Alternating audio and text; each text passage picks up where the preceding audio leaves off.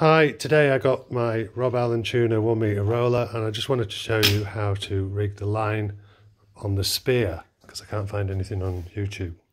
Okay, so the line is on top of the spear when it's in the housing.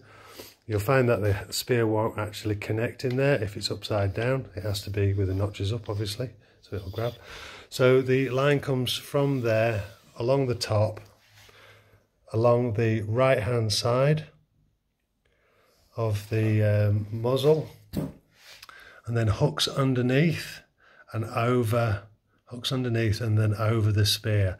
That is to keep the spear in position while you're swimming, and then it goes through the left hand notch.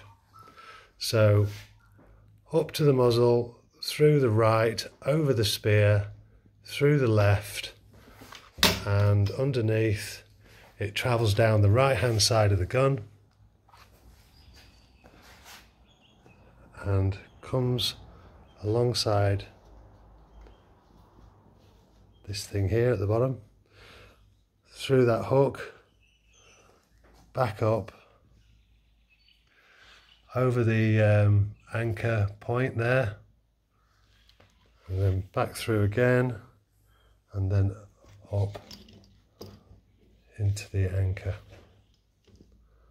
All right, so that's how you do it. Hope this helps you.